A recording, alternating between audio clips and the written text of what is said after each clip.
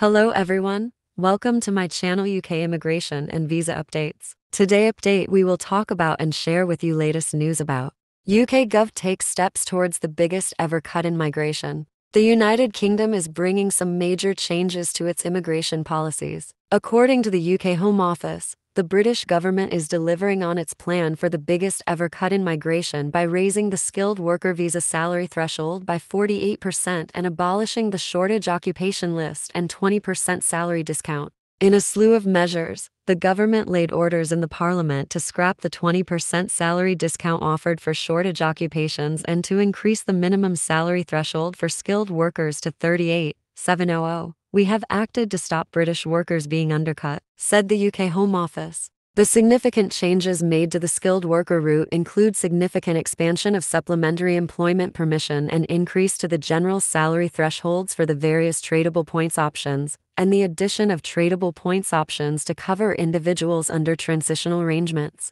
The shortage occupation list will be replaced with the immigration salary list, including not having a 20% going rate discount for occupations on the ISIL, and will be effective from April 4th this year. Net migration hit a record last year, and with an election expected later in the year, Prime Minister Rishi Sunak is coming under increasing pressure from the right wing of his party to bring it down, reported Bloomberg.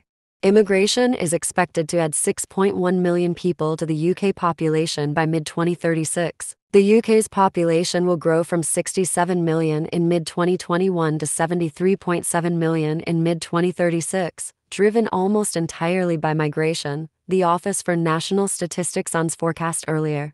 Sunak's government recently implemented new visa rules that restrict overseas care workers, including Indians, from bringing dependent family members to the UK. This decision aims to address what the Home Office has described as a disproportionate situation where 120,000 dependents accompanied 100,000 workers on the care visa route last year.